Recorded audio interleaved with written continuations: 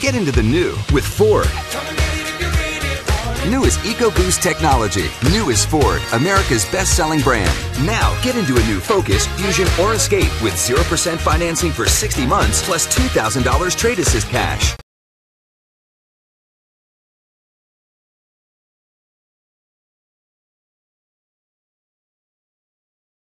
Eagle Nation, welcome back to GSEagles.com. We're sitting down with members of the 2016 Georgia Southern football coaching staff.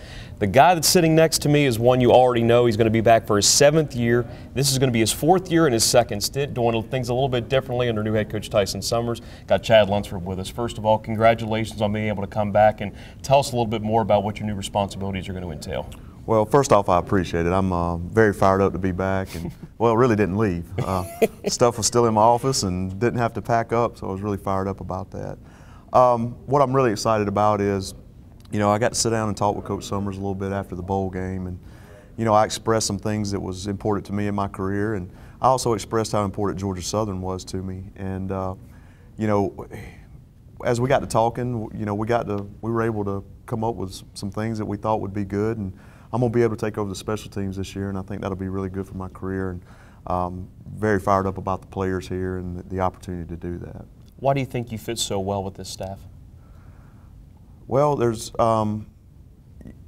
you know, I just think these guys understand Georgia Southern, and I know Tyson does, and I also know that there's some, you know, South Georgia ties with these coaches, and it's just, I think it can be a really special thing.